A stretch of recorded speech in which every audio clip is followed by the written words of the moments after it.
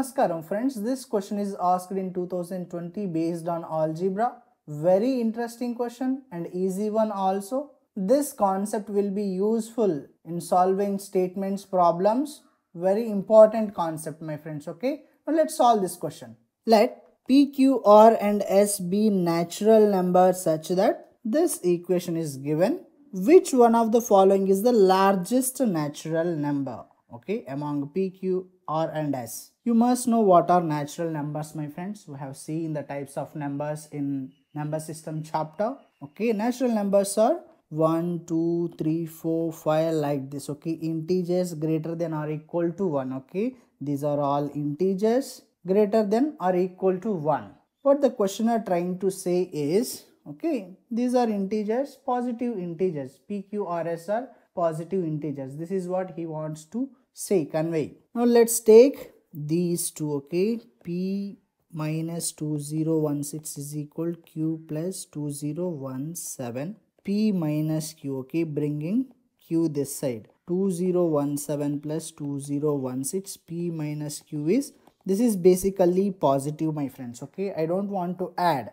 This is basically positive. That means P is greater than Q. See, if this result has to be positive, P should be greater than Q my friends. Okay, then only it will be positive. So using these two, okay, we got P is greater than Q. Okay, let's keep it like this. So that means Q cannot be our answer. It cannot be the largest natural number because it's lesser than P my friends. Okay, so we are done with Q my friends. Okay, we don't need Q. Now let's take P minus 2016 is equal to R minus 2018. P minus R is equal to 2016 minus 2018. This is minus 2. Okay, essentially P minus R is negative my friends. P minus R negative, that means P is less than R my friends. Okay, P is less than R, then only you will have this as negative. So our answer cannot be P. So P is eliminated.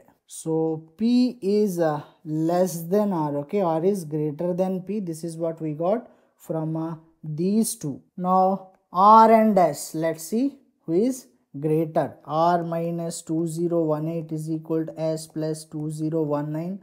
R minus S is equal to 2019 plus 2018. Essentially this is positive. That means R is greater than S my friends. Okay, R is greater than S. So S cannot be the largest. Okay, R is the largest among all these numbers my friends. Okay, so C is our answer, as simple as this. So first you see which is greater between P and Q. Okay, if P minus Q is a positive, then P is greater than Q my friends. Okay, if P minus Q is negative, that means okay, P is less than Q. Once you know P is greater than Q, you discard this one. It's not going to be of any useful. And then P and R. From that, okay, you know P is less than R my friends. Okay, now R and S are left. Use these two and then find out, okay, which is greater. R is greater than S. So R is our answer. Now hold on, the problem is not yet over. What if smallest natural number is asked? Okay, we have R is greater than P is greater than Q and R is greater than S. Okay, this is number line my friends. Okay, number line 1, 2, 3, 4, 5. Okay, like this. As you go on right side, the numbers would be increasing. So we have R greater than P. Okay, R should be here and P should be here. And a P greater than Q. Okay, so P should be here, Q should be here.